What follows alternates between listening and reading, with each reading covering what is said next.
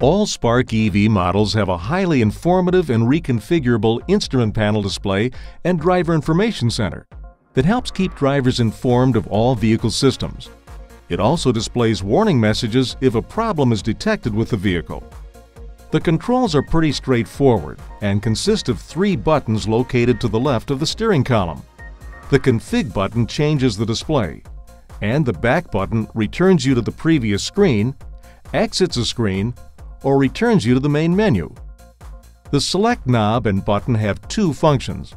Pressing the center of the knob selects a highlighted item, and turning the knob scrolls through the menu items. The display has an appearance similar to the display on Volt models. There are 4 instrument cluster display configurations available. Pressing the Config button changes the configuration. Available selections include either the simple or enhanced configuration display. Each is available with the efficiency gauge or the power gauge. The battery gauge, located on the left of the display, shows approximately how much range the vehicle has remaining. When in simple mode, there's just a number displayed.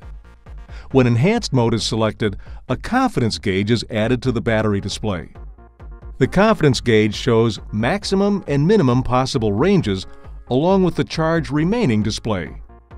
The closer the maximum and minimum battery ranges get to each other, the more confident the gauge is to predicting range remaining. On the right side of the display is an efficiency gauge. Again, this is similar to the volts display, and it helps coach the driver on how to drive most efficiently.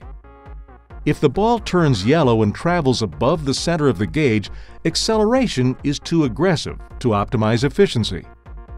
If the ball turns yellow and travels below the center of the gauge, braking is too aggressive to optimize efficiency. The efficiency gauge can be reconfigured to display power flow if desired.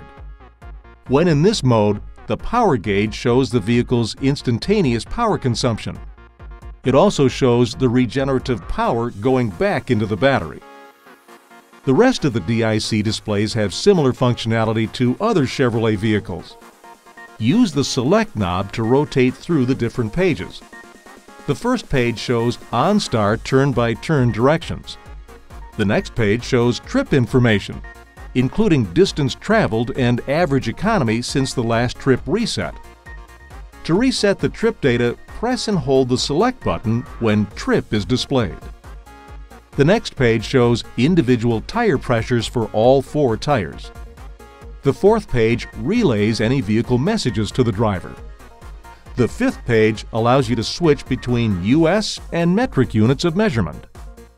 The 6th page is unique to Spark EV and includes a tutorial of DIC functionality. This option is only available if the vehicle is in park.